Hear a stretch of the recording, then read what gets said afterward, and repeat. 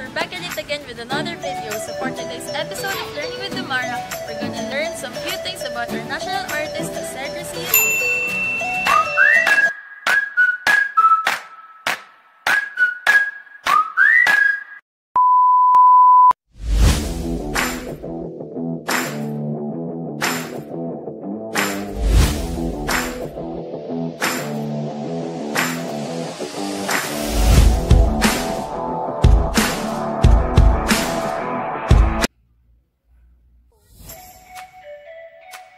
Jose Garcia Villa is a Filipino poet, critic, short story writer, and painter who was born in Singalong, Manila on August 5, 1908. Villa was first interested in painting but turned to writing after reading Sherwood Anderson's Winesburg, Ohio. He used the pen name Dove Leon, derived from dove, eagle, and lion, based on the characters he derived from himself.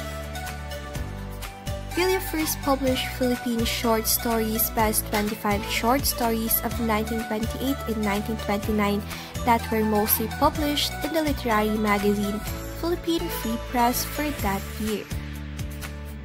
In 1929, he published a collection of erotic poems called Man Songs. This collection was met with some controversy, but that same year, he was selected for the Best Story of the Year from the Philippine Free Press magazine for his story called Mir Ignisa.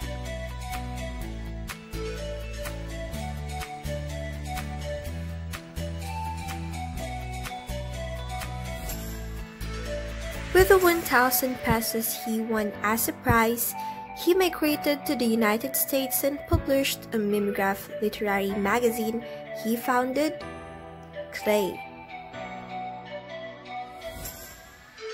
His first collection of short stories were published under the title Footnote to Youth in 1933.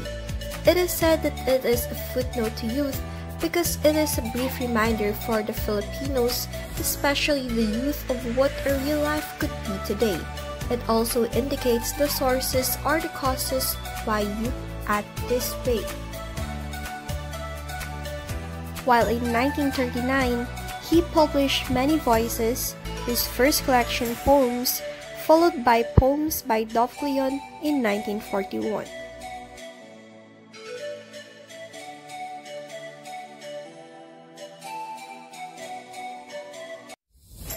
Among his popular poems include Centipede Sonnet, which is an example of his comma poems.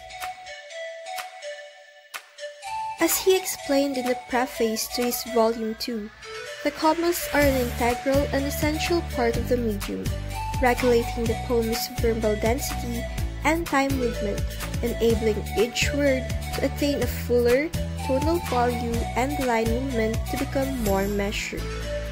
Second is a sonnet in polka dots, which is composed of capital O's. And lastly, the Emperor's New Sonnet, which is basically a blank sheet of paper. During the release of Half Come I'm Here in 1942, he introduced a new rhyming scheme called reversed consonants. As Villa explained, the last sounded consonants of the last symbol or the last principal consonant of a word are reversed for the corresponding rhyme. Jose worked as an associate editor at New Directions Publishing in New York from 1941 to 1951. In 1968, he became the advisor on cultural affairs to the President of the Philippines. During the United States formalist period in literature, American writers admired Villa's work.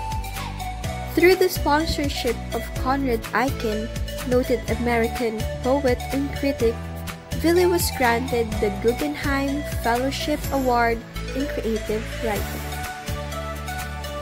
He was also awarded $1,000 for outstanding work in American literature. Jose was conferred the degree Doctor of Literature honoris causa by FEU in 1959. and was also given the Pro Patria Award for Literature in 1961. And most especially, Villas won the 1973 National Artist of the Philippines for Literature. His work in both poetry and challenging traditional poetic style continues to have an impact in modern poetry, both for members of the poetry community and other Asian American writers. Villa was considered as a powerful literary influence in the Philippines throughout much of the 20th century, although he had lived most of his life in the United States. His writing style, as well as his personality and staunch opinions on writing, has often made him considered as an eccentric. Villa died at the New York hospital 2 days after he was found unconscious in his apartment on February 7, 1997. He was 88. Once again, he is Jose Garcia Villa. So that's it for today, guys. I hope you enjoyed. See you next week.